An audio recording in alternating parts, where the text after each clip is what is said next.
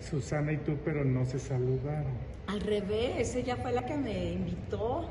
Qué bueno. Susana Zabaleta para mí es una gran amiga, una persona que admiro mucho, que somos amigas desde hace muchísimos años y me encantó apoyarla en este show tan maravilloso que tienen de Juntas pero no Revueltas. De verdad que no se lo pueden perder. Así que al próximo aquí estaré aplaudiéndolas y si no también estaré en el escenario. Y que quede claro de que hay amistad, ITATÍ, o sea que sí son amigas, que no tienen ningún conflicto. Al revés, ¿cómo vamos a tener un conflicto? Si a mí me invitó, gracias a la Zabaleta estoy aquí.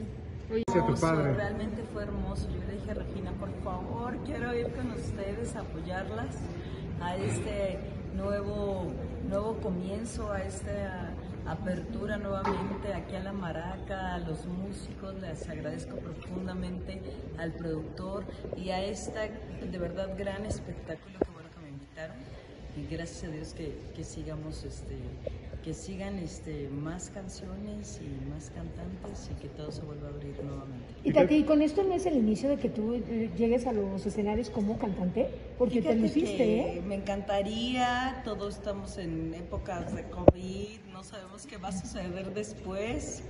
Con mi amiga Dulce también quisiera cantar, como no, la mejor cantante que existe en México, Dulce, escucharla fue un placer.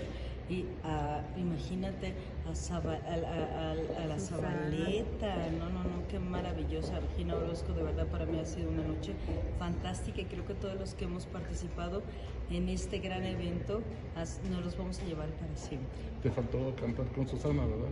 Fíjate que sí me faltó cantar con Susana y esperemos que pronto podamos armar un show donde yo pueda cantar un poquito más. Oye, Tati, en ese sentido, la gente